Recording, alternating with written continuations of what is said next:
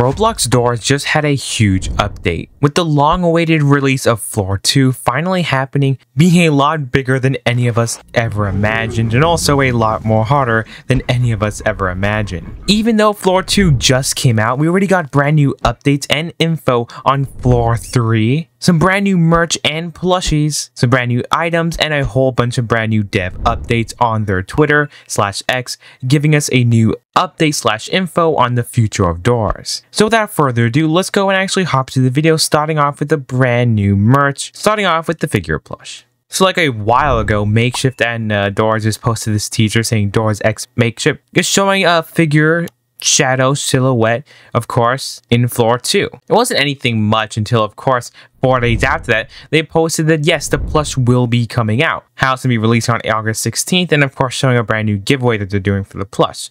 But sadly, the giveaway kind of already ended, but they did do one, which is really nice. And they also did this whole entire plush animation for the promotion that looks really sweet. I do love it. It looks really cute. And that's a good promo video for the little figure plush. Sadly, at the time of actually recording this video, there's only like 1 day left. By the time you actually guys are going to see it and it's uploaded, sadly, it'll be gone forever. It is sadly was limited edition, meaning if you want to get it, you're sadly gonna have to go to eBay and pay an outrageous price whenever it does release. But as you can see here, the plush looks amazing. I absolutely just love the design of it. The plush has absolutely no printing, within every little detail being embroidered in there. As you guys can see from the hands, the face, everything just looks pretty great. I love the head shape, I love the arms, I love the legs, I just love the little rib cages sticking out. You guys can see from all the angles, they made sure to add in every little detail. Literally, not one of them is missing, and if you're wondering, yes, I did actually get this plush, and it will be coming in, shipping around December 1st, as the description says, and of course you get a message from the creator, you guys could pause and read. And this is how he looks standing up. It kind of looks a little bit cursed, but it's also pretty funny at the exact same time. But yeah, it did actually sell like over almost like 3,000 of them, and it did cost around $30.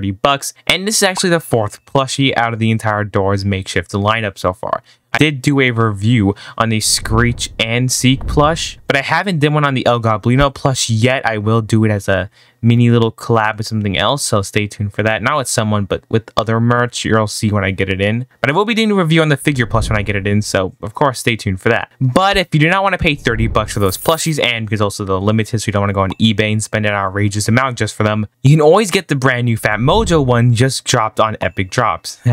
No pun intended. As you guys can see, they have a brand new art saying new drops 10-inch deluxe plushies, and more coming soon, showing shirts, pants, looks like bags, a lot of amazing looking art on those merch. So we have a lot to look at. As you guys can see, you got eyes, pants, and shirt. It looks like we got a bag or another shirt here with like this. It looks amazing. Almost every entity in the art. Sadly, that's the best image we got so far, but whenever we get more of these images, I will do another video letting you guys know about it. You also have this amazing new artwork for the new icon and Doors for the merch. And these are the plushies. We already seen the Screech, the figure, and of course Seek plush before. I already mentioned them in this video over 6 months ago, so yes, they are not new. And also, like a month ago or like 2 months ago, people already started to find the brand new mystery minis and plushies in stores. So hopefully sooner or later it'll pop up in the US, but they are already out and you could try to go and find them for yourself. But the new plushie in this roster is the El Goblino plushie.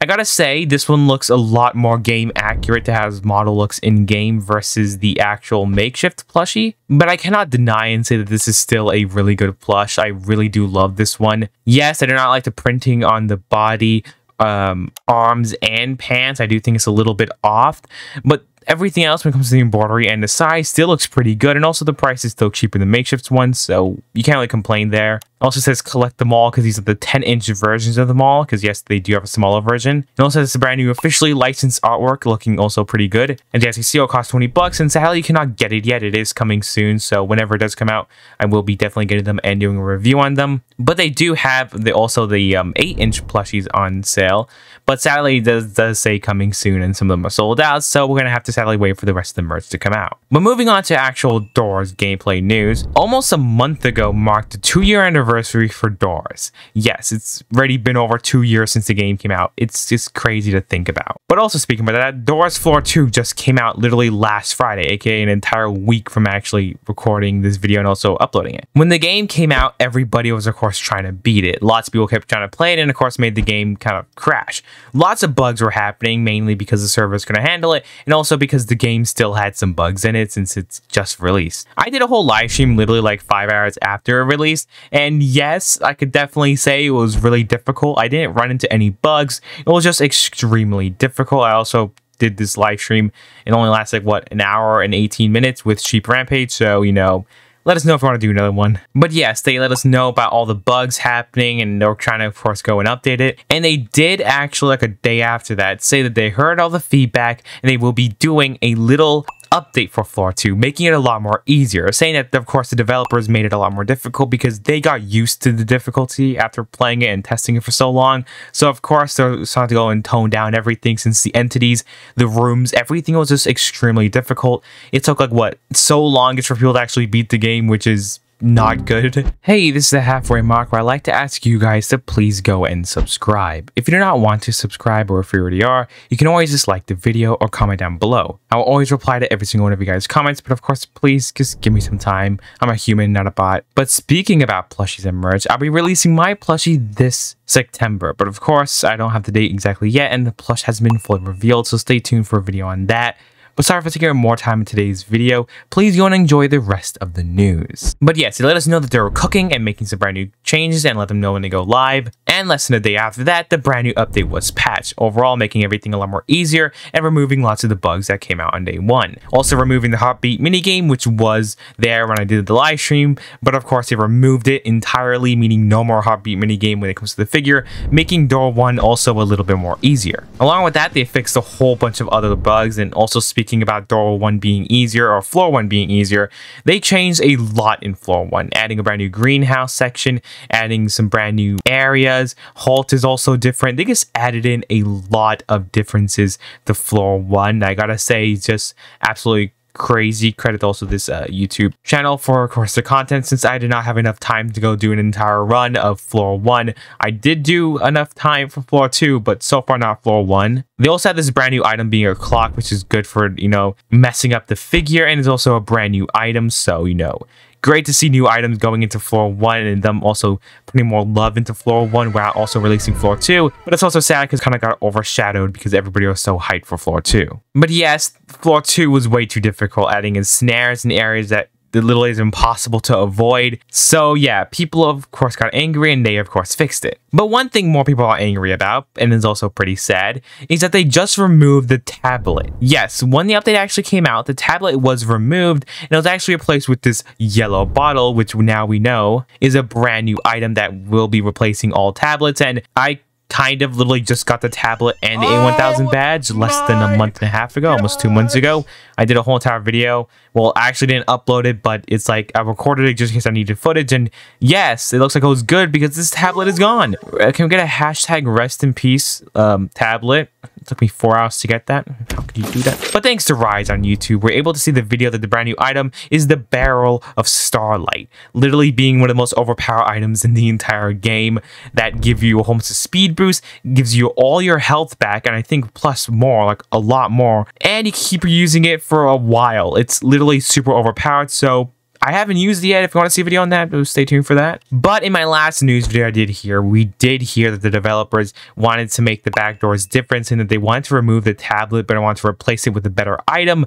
And of course, I want to get rid of the lackluster gameplay that takes a while to complete. So it looks like they found a good solution for the item, but they also want to change the badge too. So hopefully they make the A1000 badge different, maybe add a few more things in the rooms, making it different in the next update, but we do know there are plans to do something, so that is also good to know. Also, Elsplash posted this for some reason, most likely getting tired from all the bugs they had to fix, and of course all the hate they've been getting for making the game extremely difficult, and many people just not really enjoying floor 2, while the other half of people enjoy floor 2, so it's pretty mixed. Also, Elsplash and Redables posted their little bug fixes experiences in floor 2 while developing it, which just looks funny. Like, look at all these clips. Yeah, they added a whole bunch of clips on Twitter or slash X, so you could definitely go look at that if you want to see them all.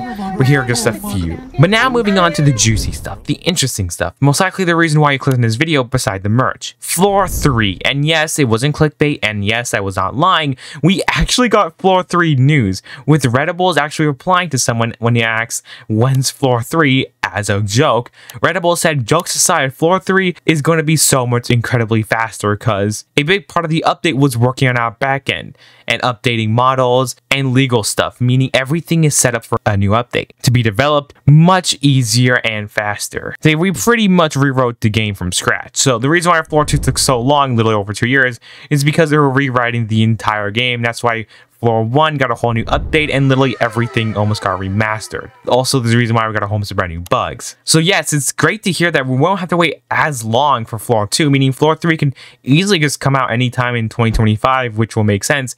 My bets are definitely on Halloween 2025. And thanks to this video here by legit mods on YouTube, we could get a good look at the ending scene for Floor 2. I personally haven't completed Floor 2. Definitely did not die at 196. But as you guys can see from the ending and also zooming out photos, the finale zone looks like the next floor is going to be a castle, which just looks amazing. I gotta say, look at this. The castle looks great. Meaning definitely looks like Floor 3. We got our very first info / leaks, if you will, that Floor 3 will be a castle and will be coming out a lot more faster. So you could definitely expect this in less than a year, most likely, or just next Halloween, a little bit over a year. You could definitely expect Floor 3. Who knows? It could be even working on it right now. But yes, I definitely cannot wait for that. Anyways, this is me. If this video, let me know in the comments below. What do you guys think about all the brand new Doors news? What do you think about all the brand new merch and all the brand new news? And are you excited for Floor 3? And have you personally beat Floor 2? You guys can let me know all that in the comments below. And I'll see you guys all in the next video. Don't forget to watch this video here to be up to date on all the previous merch news. And of course, Doors news, since this video is not as outdated as you think.